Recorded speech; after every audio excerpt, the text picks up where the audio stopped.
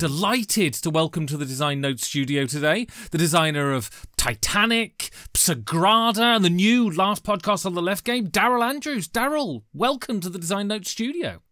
Happy to be here. Thanks for having me. So, we rarely in life get to be unapologetically self-regarding, but this is an opportunity for you. So I'm going to ask you this question and feel free to brag as much as possible. So when did you know you were good at what you do? This is like very against the grain of a Canadian. To brag, it's been whittled out of us, I think. You know, I do think I'm probably not better than anyone in one particular thing, but I do think I'm strong in a bunch of things. So I like to think, you know, I'm pretty strong with things like math, and that comes in handy for board game design. I'm pretty good people person. You know, I have a background with some education in psychology and kind of like understanding and being able to read a room. I was a prison guard, so I really had to be able to read the room and watch body language. And so all those things I think make me really good at watching play tests or even pitching a game and kind of reading, you know, a publisher's reaction and see what they're interested in. And then I like to think I'm pretty creative too. So I think that blending helps me, you know, I can think of a ton of designers that are better at me at each of those things, but I have a nice blend. And so I think that's what I bring to the table is that mix of math, art, and psychology. And you recently won an award for the Last Podcast on the Left game. I mean, what's that like? Is it weird standing on a podium and receiving an award? Yeah, it was, first of all, completely unexpected. I say to people, I would have paid for a haircut if I thought I was going to go on stage. I didn't even bring my wife with me to the award show because there were 13 people that were nominated for the Taggy. This was a couple months ago, and it's a full, like, people are in gowns and tuxedos, and here's this schlub who mostly wears a hat most of the time and was sitting shocked that I was even in the room. I was sitting at a table that was sponsored, and it was all Disney executives at my table, and yet lo and behold, I got the award for Innovator of the Year with getting to work, especially with Goliath on The Real Truth, with the Last Podcast on the Left, and I legitimately lost my mind on the way up to the stage. I blanked. I didn't believe when I watched people on, you know, award shows say that they were speechless, and then I was that guy. I was up there, just, I don't even know what I said. I had to watch a video afterwards just to even know. So yeah, it was a complete surprise for me. And sort of, what are the after effects of winning an award like that? Does it help with getting further work? I mean, is there money attached to it? All of that sort of thing.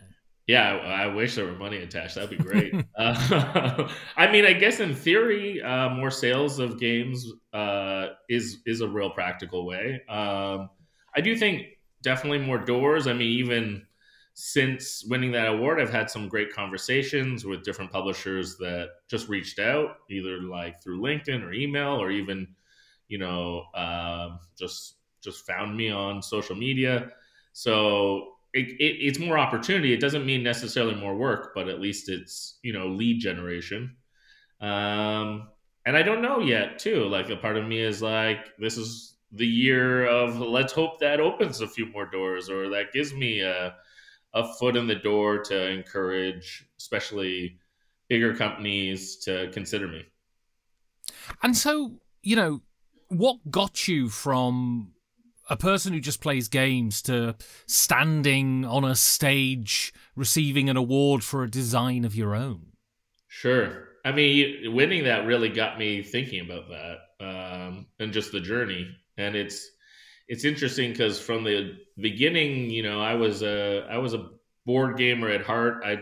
I loved games as a chance to connect with people, to tell stories, to escape, to, try things out. I love puzzliness and the cleverness of games. And so I just dabbled mostly in organizing events and connecting people with games, anything from, strategy board games to poker tournaments to you name it. I had in college a risk league that we kept stats, like you name it. I've loved games, and then I started dabbling in design, and again, it to me was just it wasn't a job. It was like a hobby that I was kind of turning into a jobby. That I enjoyed as, again, a side hustle. And it was later where my wife gave me the green light to say, hey, why don't you chase that? Why don't you try doing some design? Why don't you go to some conventions and introduce yourself to some people and pitch some of those ideas that you have? So that's really where it started. And it took a number of years for even the first few games to get signed and get out there, but then it kind of snowballed. So, I mean, it's often you see a designer will have a design that makes a splash, and then you see them having an incredible output in the next couple of years. Is that just because you've spent so long designing so much stuff that when you actually get published, it's just sort of like a tap's turned on and all of that stuff you've worked on previously just gets released? Yeah, I think there's definitely some logic to that. And I also just think there's almost a momentum. Like once you get that first game signed, then there's like a trust and an interest that publishers are like, oh, okay, well, if you have one out there, maybe we'll take a flyer on you. Like there's almost a cred check. And so I think, I think back, like I had been hitting, I still do a lot of conventions, but when I started, I just kept trying to like leverage one convention to the next one, to the next one. And I probably also was burning the candle from both ends because I would cram as many pitch meetings in as I could. I remember coming out of conventions and being like, yeah, I did 40, 50 meetings. And people would go, what? You don't need to do that many. That's crazy. And so I think even that, like some of it is like the zeal and hunger of like hitting the pavement, doing the hustle, getting in front of as many people. I think early on, designers are hungry, and then maybe we get a little complacent or a little lazier on our pitches and don't pitch as many, so we slow down a bit. And there are jobs that people consider sort of real proper jobs where you get up in the morning and you put on a suit and you go into an office, or you go to a factory and you build things. Do you ever have a moment where you're sort of sat and you think, my God, this is my job. Isn't this surreal? Oh, yeah. Oh, all the time. And it's hard because you have to push through those walls to force you to put in the time, to force you to put in the work, and to try to build rhythms and patterns, because it is so weird. It is you have to be self-motivated. You have to be disciplined. And it's great, but it's also can be kind of a scary kind of imposter syndrome moment. So I like, for instance, I love co-design. And so a lot of the times, like I'll really try to schedule like, oh, this is a day that I meet with this person, or this, these are the projects I need to work on because I have this play test coming up or this meeting about that. And so those different kind of deadlines or restraints really help me drive or think of it as a normal job, but it still is very weird. And it's kind of like whenever I meet people in a social setting, it's the cool job initially when you say what you do for your living. And then it's like, wait, what do you do? Like, is that real? And I didn't think it was real when I was a kid. I never would have thought being a game designer was a possible job. So I get it. And it's kind of fun to be like, at a work event for my wife or something, and people meet me, and then like I become the fun guy to talk to. So I'll take it. And so many jobs, you sort of go to university to train to do that job, you leave university and you get that job.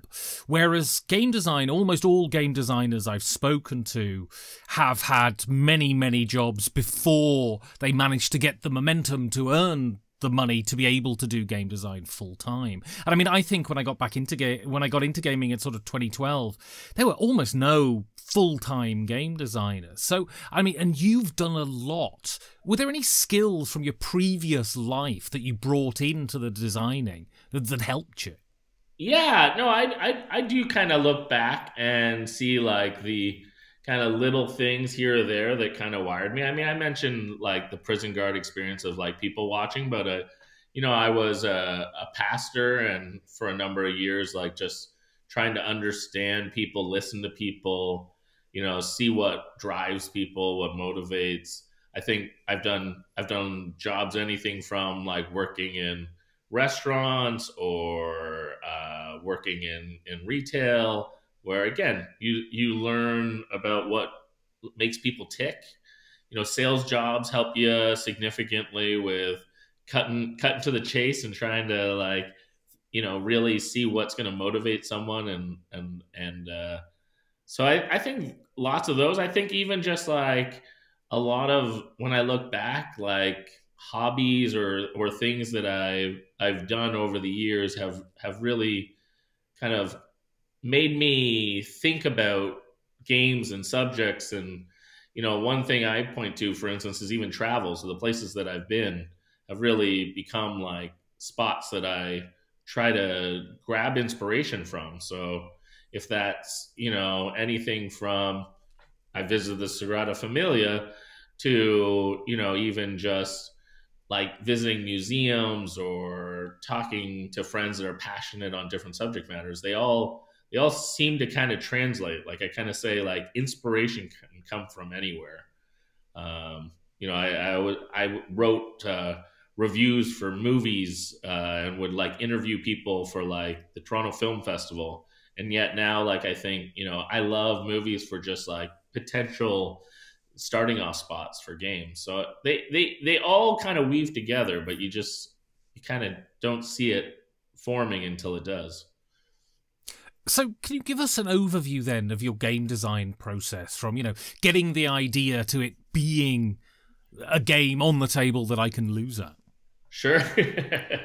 Yeah. I mean, I wish I had like a really set process.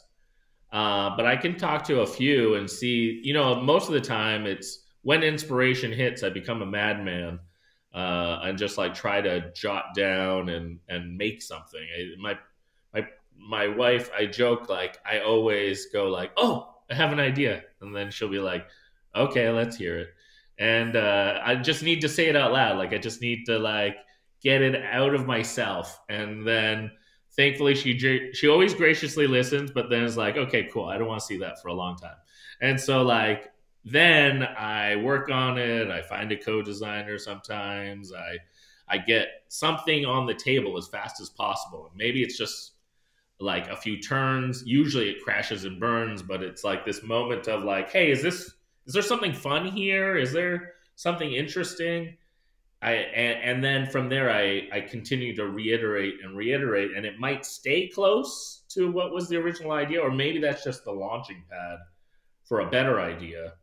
But I think it's really important to not stew on it too long. Like chew on it, start getting stuff down, but get it out on the table as fast as possible. So I guess that's my process, usually pretty quick.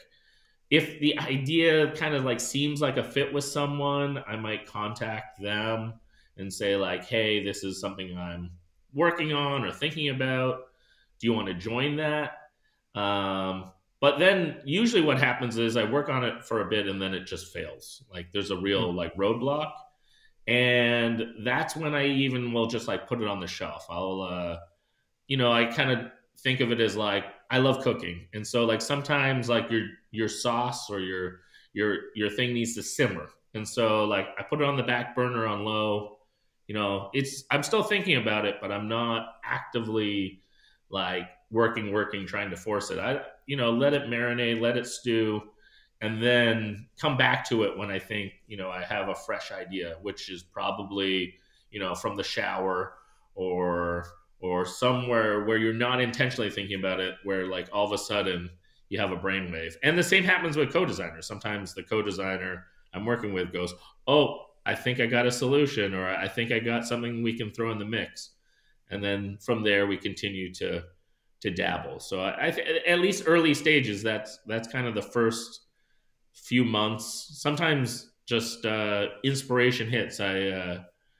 I was joking that I have an upcoming meeting with Floodgate Games, and we've been chatting about different things with Sagrada, and literally, like, I booked that meeting, and ever since I have been just exploding with more Sagrada ideas, and it's just because now it's on the forefront of my mind. Oh, we have this upcoming meeting, so I can't help but now just be like, oh, like, here's another idea, and I keep sending stuff to Adrian, and I'm sure Adrian's just like, Daryl, stop. Like, you need to work on one of these, not like 10 more ideas. So, yeah.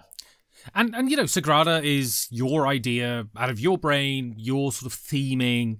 And so I assume that not the design space so much, the idea space is a lot wider and you're more free, whereas you do a lot of IP stuff. Yeah. And also, so, you know, I do creative stuff, and I would say at least 60, 70% of the ideas I have never get used. They come to a certain point and then they grind to a halt and then you never use them. Whereas an IP game, if you sign a contract to make a game, I assume you've got to deliver a game. So, I mean, how much do those limitations help refine the process, do you think? Yeah, I mean, pressure makes diamonds. So sometimes, you needing to come up with something. But I will also say there are many times that, like, we've hit a wall, you know, and said to a publisher, like, it's not clicking. Like, do you want to let this go? Or, you know, we need more time. That's just a reality because, like you said, so many ideas don't work out. So it is really, especially with an IP, the pressure. I hate the pressure at the start of trying to find that click. Once you get, like, onto the track of, like, where you know it's going to go, that's great. I love it. Then it's like, okay, we got pressure and timelines, but we know the direction. But until then, yeah, it feels heavy because an IP, like you said, like, you're signed on and kind of promising to execute. I remember one project that I'll talk about because sadly the company doesn't even exist anymore, but I got hired to do a Space Invaders game. And I was so pumped to get that license that I was an absolute fool and committed to having a game in a month. And because this person was like, yeah, this is the deadline. You need to come back to me with it in a month. And so after week one, I pitched a bunch of ideas and they're like, nope, those suck. Come back. And I was like, cool. Time's ticking. And then the second week, I came up with some stuff and they were like, yeah, this is close, but still not right. But just an FYI, we need final rules as well by the end of the month. And I was like, what? I thought I just needed to, like, have a general game idea. And they're like, nope, you signed. And so the next 2 weeks, I don't know if I slept those 2 weeks, but I just kept cramming and working on this game. And, it was fine. It wasn't like my greatest design by any means, but it was, if I had more time, I wish I, could have made it stronger. But that just also taught me, like, give yourself a lot more time and flexibility and be honest about the process. Like, sometimes now I'll structure deals where it's like the clock starts once we've approved the idea and things like that. And so I'm learning along the way to give myself a little more buffer. So, yeah. And so you've got this idea, you've put it out as a prototype and it's starting to work. When do you know that it's a good design? Oh, it's funny. Sometimes it just clicks. Like, so for instance, like Sagrada, the reason we knew it was ready to start showing people, we just play test as much as we can. Like, that's our mindset, is play test. And if a game seems right, the next convention I'm going to, bring that out of the bag and start pitching that, add it to the rotation. And Sagrada had ups and downs. We actually, like, it was pretty abstract for a little bit. And then, I went to Barcelona and it really clicked with the theme. So, like, before that, we didn't even know what the theme was. And then we kept playtesting, and it's funny. We realized people started taking their phones at the end of the game and taking a picture, and we were like, "What are you doing? Like, this is just a prototype." And they're like, "No, but I'm proud of what I made." And we were like, "Oh, that's cool. Like, that's a fun reaction."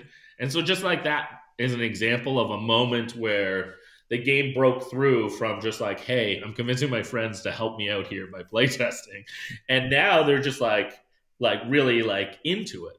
And Mm. so those moments are like what we're watching for. Like when a playtester says, "Hey, can we play that again?" Or like, "Hey, I can teach it. Like, if you want to run another playtest, and I'm gonna."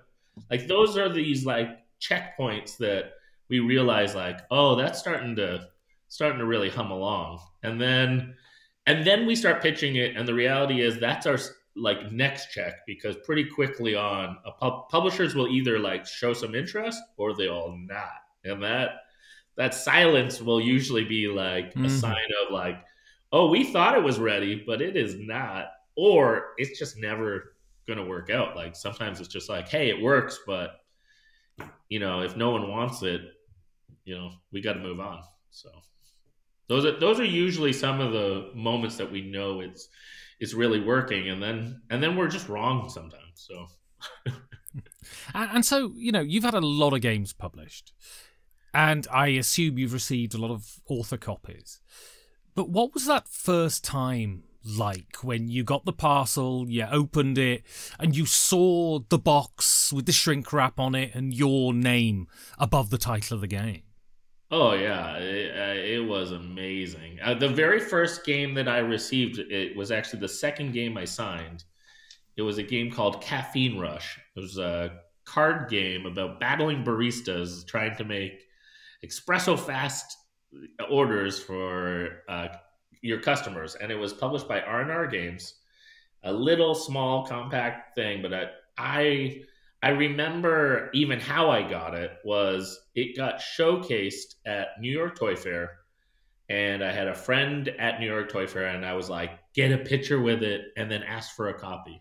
And I just lost my mind seeing it out in the wild. It was just like, oh, it's real. Like this, like in some ways, for me at least, and maybe this is just trying to like not get too emotionally attached until it's real and tangible. The game is kind of like, yeah, it's coming, maybe someday. But then once that physical copy is out there, that's a big moment every time. I think seeing your game in action is pretty special. And so getting it, or one of my all time favorites, seeing it played. If you can just like accidentally stumble upon people not knowing who you are, like at a convention, and seeing people actually play it is just like usually a highlight. Although one time I walked up and I saw people reading the rule book to a game, and I asked, "Oh, do you want any help? I could teach it." And the one person reading the rules was farther away from me, and the person closer said, "Oh, don't worry about it. This game looks horrible." And I was just kind of like, "Okay, cool." And I walked away, and then I heard like a murmur, and then I definitely think like they had figured out like, "Oh shoot, like that was the thing." So moving on now to the future, what do you have coming out in the future that we can play from you? Yeah, well, I'm really excited. Arcane Wonders has a game where I've co-designed it with Wolfgang Kramer, and it's a remake of an old game. I'm butchering how you say it, but Ox Assel, which was a trucking game, and we've reimagined it into this really beautiful, cute, like running through the Celtic forest called Ley Lines. And so I'm really excited about Ley Lines getting out there. The hope is by end of the year. Sagrada Artisans should be coming out this year. It was kickstarted last year, and so I'm really excited about that. I have a game with Elf Creek about beavers that I'm really excited about coming. Don't know when that'll come out. Mistwind is a pickup and delivery game that Adrian Adamescu, who I co-designed Sagrada with, we have that coming to Kickstarter with a smaller game company called First Fish Games. And we're really excited because the art is incredible. We have these cool little whale miniatures that are like flying around and picking up and delivering. Um, got some games for 25th Century Games I'm excited about. Yeah, there's a few on the horizon. It's like another one of those kind of groundswell moments where I've been working on a bunch, and then over COVID there were delays, and now they're starting to trickle out. So you've worked with Wolfgang Kramer, who's as close to being a living legend in the game industry as anybody. When working with him, did you see why his games are so good? Oh, I mean, he is just brilliant. I've had the pleasure of meeting him a couple times, but even just emails or interactions, he's graceful and thoughtful and wise. I mean, it is no surprise to me that he is able to create meaningful moments and that are thoughtful. Like, it just, like, now knowing him, it only reiterates, like, oh, that's why he's a star, is that he is just a complete gentleman and a brilliant, kind, generous other, a world citizen. And so he holds his ideas, but he does not hold them too firmly. He is flexible and open-minded. And I just think, like, that has gone a long way to obviously his success, but also what I learned from him and try to hopefully model. So when you're working on a project, do you ever know it's going to be a success, or are you always surprised? I think I'm always surprised. I think I know when something has a chance. But even Sagrada I pitched, and 7 different companies took it for consideration and then returned it. So, like, beyond, I pitched it to a whole ton of companies, and then I kept thinking, oh, we're on to something, and then nope. And so, like, that whole process got me to the point that I think by the time we signed it, yes, I was excited, but I was like, if that many companies decided, like, you know what, we're going to give this back. I didn't think that was going to be a hit, and I thought it could do good, and I liked it. I hoped it would do well enough that we could make some expansions for it. We had a bunch of ideas, but that just kind of shows me there's still, like, a decent amount of luck involved. I think the funniest part is I think I'm better at identifying successes for other people's designs than I am on my own. So I have done for a few companies inventor relations and been pretty great at identifying successful games for them. And even I had a game company, Maple, for a very short amount of time. Thought I not only made a couple cool games, but the games that we had signed that ended up going to elsewhere have been hits. Anything from, like, Mind Management was a game that we picked and developed, or games like Sandcastles that Brotherwise did. Like, these are all games that I signed a while ago and identified and saw, like, greatness in them. And it was kind of nice to see that they worked out. Sad that, it didn't work out together, but loved cheering on the success from those inventors. So I think it's hard when you're so close to something to know kind of the upside. I'm probably a little bit more brutal or concrete on designs by others. So 2 more questions then. So firstly, you're at a convention, and in the evening you go to the pub and you're on the way back from the loo, and there's a table of gamers and you hear your name mentioned, so you sidle into the corner and you eavesdrop on their conversation. What do you hope they're saying about you? Ooh, yeah. Well, I mean, I hope it's good. Ultimately, I'd like, them to speak highly of my character and me as a person, and also, as a professional, I hope that people recognize and respect my talents and think I'm someone good to work with, and put out things that create fun. I hope people see me as someone that's lifting others up, that I'm inclusive and fighting for, us to get better as an industry, and keep kind of challenging myself. So those would be the things I'd hope I'd overhear. We'll see. So, my last question then. Why is gaming good?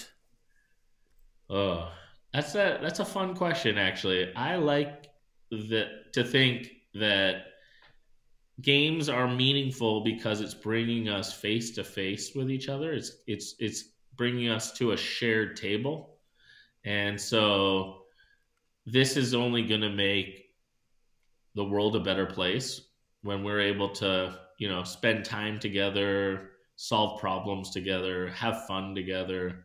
There's something really special, I think, about how games slow us down, um, create laugh, create, tensions that we have to solve, even competing or attacking each other, but getting it out there where we can, persist but be resilient, where we can have fun but have disagreements, and still, like, at the end of a game, like, get up and still be friends. And so I think games are really necessary. I think I'm thankful that I can be part of an industry that brings people joy, that gives people escape from the tough times, and even I think as an industry we're maturing and finding even more interesting stories to tell, and more interesting or complex experiences. So as we broaden and explore and experiment with